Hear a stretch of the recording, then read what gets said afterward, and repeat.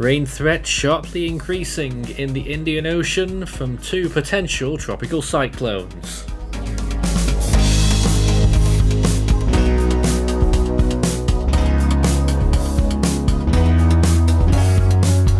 And now the latest around the wide world of tropics. Tropical weather bulletin for May the 6th. The tropics remain without an active system, but still plenty of things to talk about, particularly in the Indian Ocean, where that massive mess of clouds will develop into 1 or more tropical cyclones on either side of the equator. Code yellow right now for the Bay of Bengal. We are getting increasingly concerned, at least for rainfall, if not winds as well.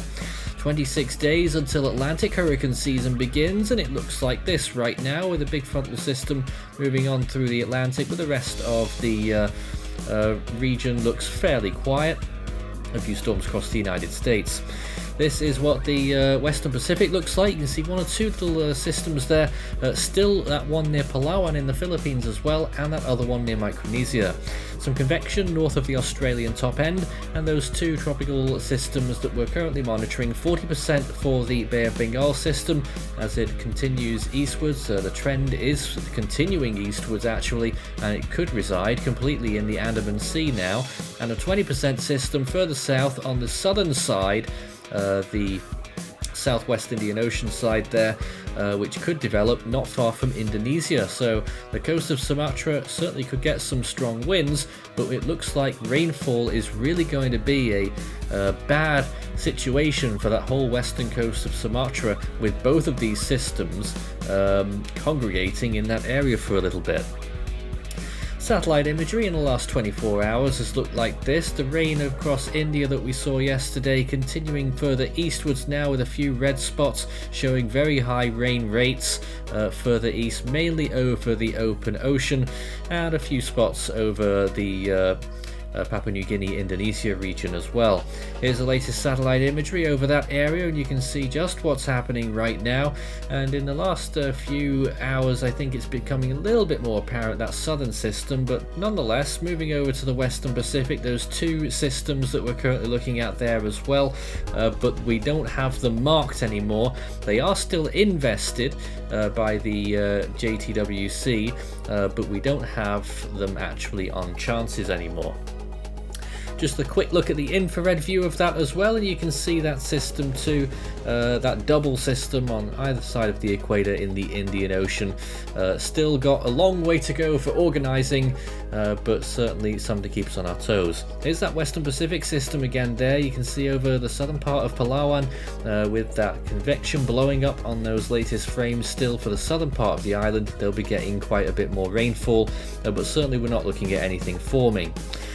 Just a quick note here, interesting looking cyclonic feature crossing South Korea right now as well, delivering substantial amounts of rainfall, obviously not tropical.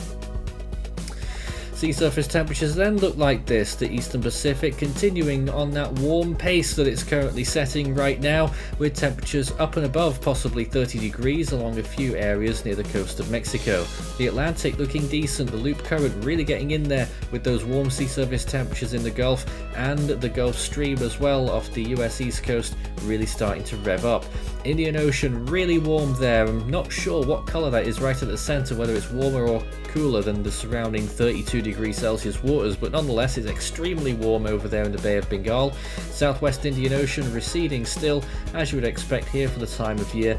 Just one little area of 30 degrees holding on the northern coast of Madagascar.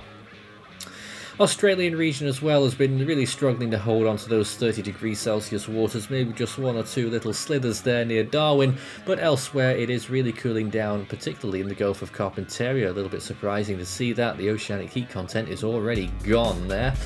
And in the South Pacific, those sea surface temperatures still looking okay for a few areas, but the conditions really starting to turn against tropical cyclone formation now as we're well into the late season.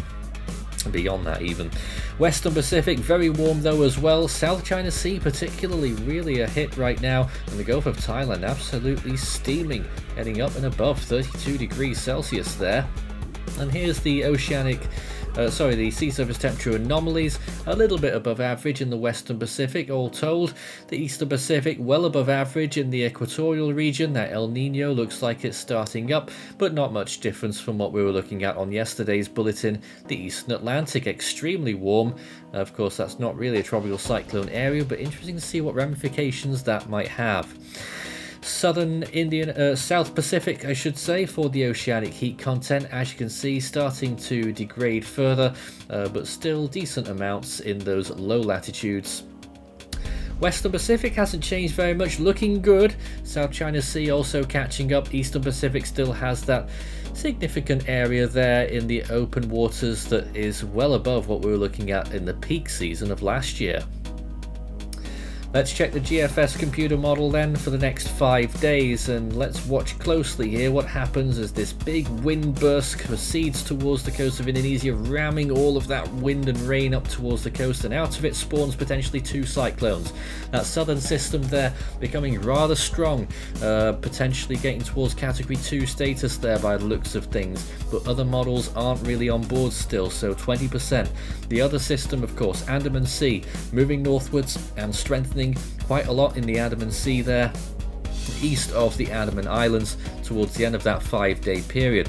This is the 7-day rainfall outlook, 40% by the way for the Bay of Bengal system, because other models still aren't really on board with it, it has to be said. But regardless of development, look at all of this rainfall that occurs along the coast of Indonesia and moving further north all the way up to the southern tip of Bangladesh, Myanmar in the next 7 days. These are the rainfall amounts we could be expecting, up to 26 inches there for parts of Indonesia.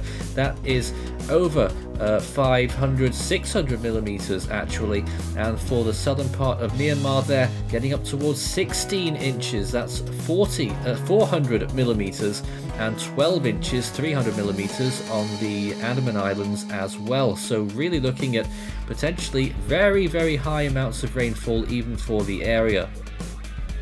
Longer range, day 5 to 10, this is where the crunch happens, with that storm really ramping up in intensity. GFS still supporting it very much, other models not really on board and calling for a landfall there not far to the west of Yangon as a very powerful storm, probably a moderate category 4 on this latest run, so weaker than it was saying last night, but of course the track has moved further east.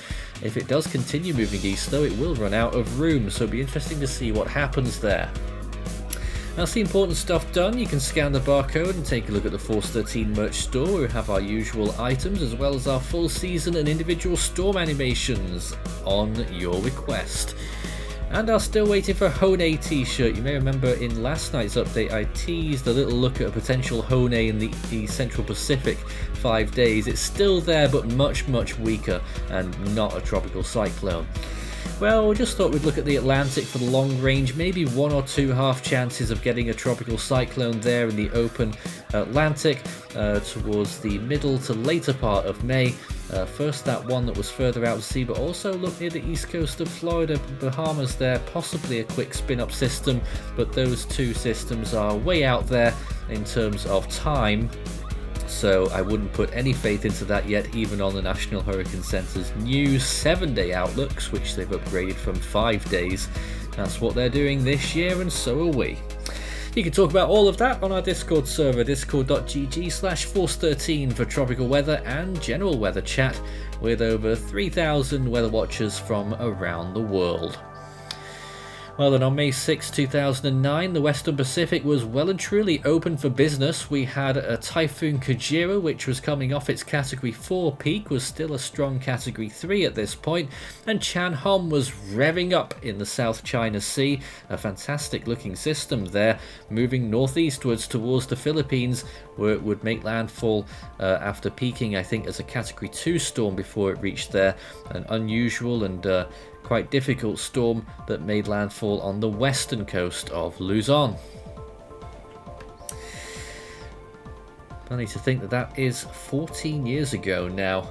Looking back at this year then, the first name on the Atlantic naming list upcoming is Arlene. In the Eastern Pacific it's Adrian, and in the Central Pacific it is still Hone. Feels like that's been on the waiting list since 2009, doesn't it? In the Western Pacific, the next name is Mawar. The North Indian Ocean, we're still calling upon Mocha. It looks like it's almost time, but will it happen? Models still very confused. We'll have more updates on that, no doubt. And in the Southern Hemisphere, further storms if they do happen. The next in the Australian region, Jasper, Southwest Indian Ocean, Fabienne, and the South Pacific, Lola. That's all from tonight's Tropical Weather Bulletin.